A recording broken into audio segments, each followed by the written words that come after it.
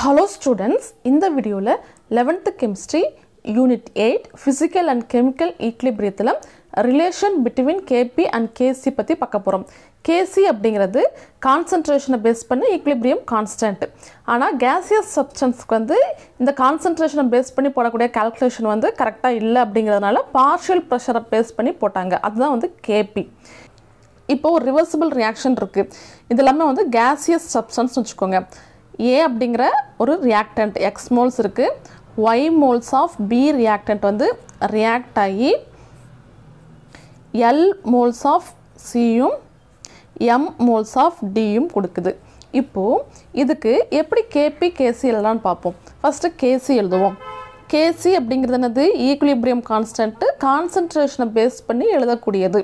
இப்போ Kc அப்படிங்கிறது இந்த ப்ராடக்ட் உடைய கான்சன்ட்ரேஷனுக்கும் இந்த ரியாக்டன்ட் உடைய கான்சன்ட்ரேஷனுக்கும் இருக்கக்கூடிய ரேஷியோ தான் வந்து Kc.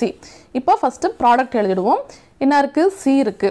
சோ C உடைய concentration of C L moles அது வந்து பவர்ல எழுதணும் into concentration of D M moles divided by concentration of A X moles concentration of B Y moles. So இது வந்து equation 1. அடுத்ததா வந்து Kp எழுதுவோம். Kp அப்படிங்கிறது partial pressure வந்து பேஸ் பண்ணது. இங்க வந்து concentration of C போட்டோலயே இந்த மாதிரி ஸ்கொயர் பிராக்கெட்னா concentration மென்ஷன் பண்ணக்கூடியது. ஆனா Kp அப்படிங்கிறது partial pressure எழுதணும். இதெல்லாம் gaseous substance அப்படிங்கிறதுனால partial pressure பேஸ் பண்ணி Kp எழுதும்போது இங்க concentration of C போட்டோலயே அதுக்கு பதிலா partial pressure of C L moles into partial pressure of D M moles divided by partial pressure of A X moles into partial pressure of B Y moles. இது வந்து equation 2. இப்போ ideal equation நம்ம ideal gas equation படிச்சிருப்போம் இல்லையா? அதுல என்ன சொல்லிருக்காங்க?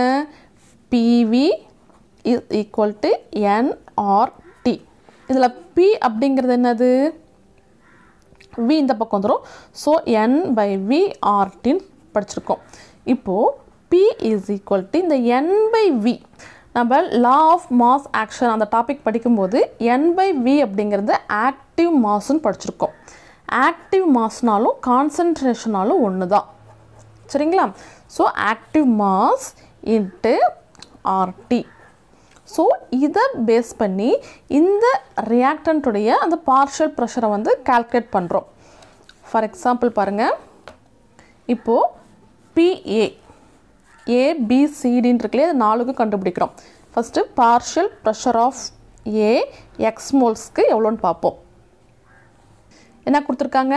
active massனாலும் concentrationனாலும் ஒண்ணுதான். சோ நம்ம வந்து A அப்படிங்கற ரியாக்டன்ட்க்கு போறதனால active mass of A ன்னு எழுதணும் இல்லையா? active mass of A அப்படிங்கிறது தான் concentration of A. active massனாலும் concentrationனாலும் ஒண்ணுதான். நம்ம A க்கு போறதனால concentration of A போறோம். power of X into என்ன இருக்கு? RT இருக்கு இல்லையா? அதுவும் வந்து X moles. இது எவ்வளவு மோல்ஸோ அதேதான் இதுவும்.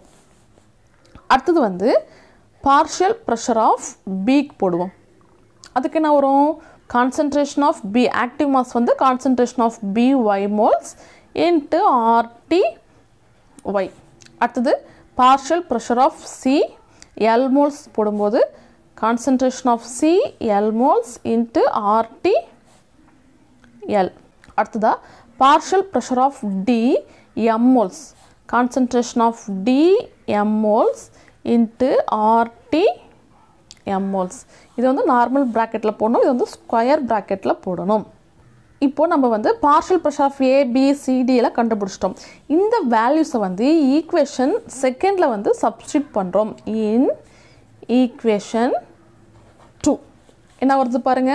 Kp is equal to PC க்கு என்ன இருக்கு? PC க்கு வந்து இந்த வேல்யூ இல்லையா? concentration of C L moles into RT L. அடுத்து into partial pressure of D என்ன இருக்கு? concentration of D m moles RT m divided by அடுத்தது வந்து partial pressure of A என்ன இருக்கு concentration of A x RT x into partial pressure of B என்ன இருக்கு concentration of B y moles RT y இது வந்து equation 3 ன்னு வெச்சுப்போம் இப்போ இத சிம்பிளிஃபை பண்ணி எழுதுவோம் அது கான்சன்ட்ரேஷன் டேர்ம்லாம் ஒரு பக்கமா எடுத்துட்டு வந்துருவோம் இந்த RT டேர்ம் வந்து ஒரு பக்கம் கொண்டு வருவோம் அப்ப என்ன கிடைக்கும் Kp = concentration of C L moles concentration of D M moles base வந்து ஒரே மாதிரி தான் இருக்கு சோ பவர்ஸ் வந்து ஆட் பண்ணிக்கலாம் அப்ப என்ன கிடைக்கும் RT power of L plus M ன்னு கிடைக்கும் divided by இங்க கான்சன்ட்ரேஷன் ஒரு பக்கம் கொண்டு வந்துருவோம் concentration of A power of X concentration of B power of Y RT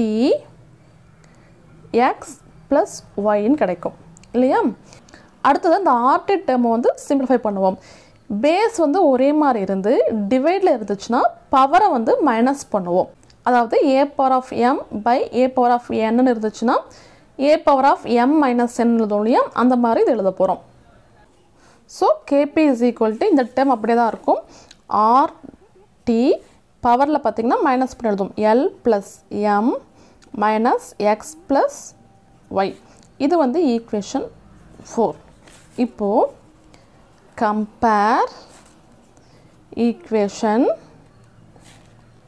1 and 4 equation 1 யும் 4 யும் கம்பேர் பண்ணனும் அதாவது equation 1 அப்படிங்கிறது நம்ம ஆரம்பத்துல kc எழுதிருந்தோம் இல்லையா அந்த வேல்யூயும் இப்போ நாம கண்டுபிடிச்ச வேல்யூ வந்து கம்பேர் பண்ணனும் சோ equation 1 யும் equation 4 யும் கம்பேர் பண்ணி பாக்கும்போது இந்த டேர்ம் இருக்கு இல்லையா இந்த டேர்ம் தான் வந்து equation 1 ஆ கொடுத்திருப்பாங்க அப்போ இந்த டேர்முக்கு பதிலா நம்ம kc ன்னு சப்ஸ்டிட்யூட் பண்ணிக்கலாம் இல்லையா சோ அத தான் எழுத போறோம் kp is equal to இந்த டேர்முக்கு பதிலா தான் வந்து kc போட போறோம் kc RT L plus M minus X plus Y so Kp is equal to kc RT power of இப்போ இந்த டேர்ம் இருக்கு இல்லையா இந்த டேர்மை வந்து டெல்டா Ng ன்னு போட்டுக்கிறோம் டெல்டா Ng அப்படிங்கிறது இந்த டெல்டா அப்படிங்கிறது இந்த ரெண்டு வேல்யூ வந்து டிஃபரன்ஸ் பண்ணி போட போறோம் அப்படிங்கிறதுக்காக டெல்டா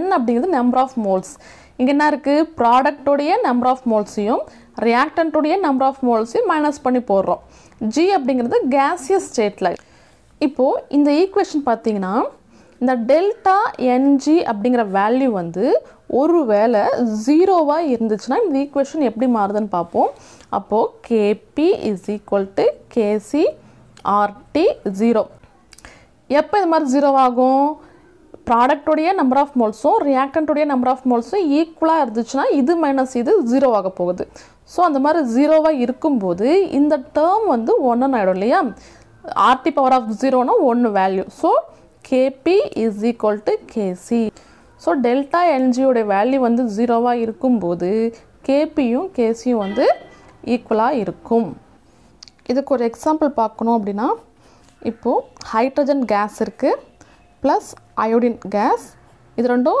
ரியாக்ட் ஆகி ஹைட்ரஜன் அயோடைடு வந்து கொடுக்குது இதெல்லாம் வந்து gaseous phase தான் இப்போ பாத்தீங்கன்னா இதுல நம்பர் ஆஃப் ப்ராடக்ட் எத்தனை இருக்கு 2 இருக்கு சோ 2 நம்பர் ஆஃப் ரியாக்டன்ட் எத்தனை இருக்கு 2 தான் இருக்கு சோ 2 - 2 0 சோ டெல்டா Ng ஓட வேல்யூ வந்து 0வா இந்த ஈக்குவேஷனுக்கு இருக்கு சோ எந்த ஒரு ஈக்குவேஷனுக்கு டெல்டா Ng வேல்யூ வந்து 0வா இருந்துச்சுனா அந்த ஈக்குவேஷன் பாத்தீங்கன்னா Kp யும் Kc யும் வந்து ஈக்குவலா தான் இருக்கும் இதே அடுத்த கண்டிஷன் பாத்தீங்க அப்படினா இப்போ இந்த மாதிரி ஒரு ஈக்குவேஷன் இருக்கு அம்மோனியா இருக்கு அம்மோனியா வந்து N2 ஆவும் H2 ஆவும் பிரியுது இதெல்லாம் gaseous phase தான் இப்போ பாத்தீங்கன்னா இதுல நம்பர் ஆஃப் ப்ராடக்ட் எத்தனை இருக்கு 4 இருக்கு அதாவது number of moles of product reactant வந்து 1 தான் இருக்கு சோ L plus M அப்படிங்கிறது இந்த ப்ராடக்ட் உடைய number of moles X plus Y அப்படிங்கிறது ரியாக்டன்ட் உடைய நம்பர் ஆஃப் மோல்ஸ் சோ பாத்தீங்கன்னா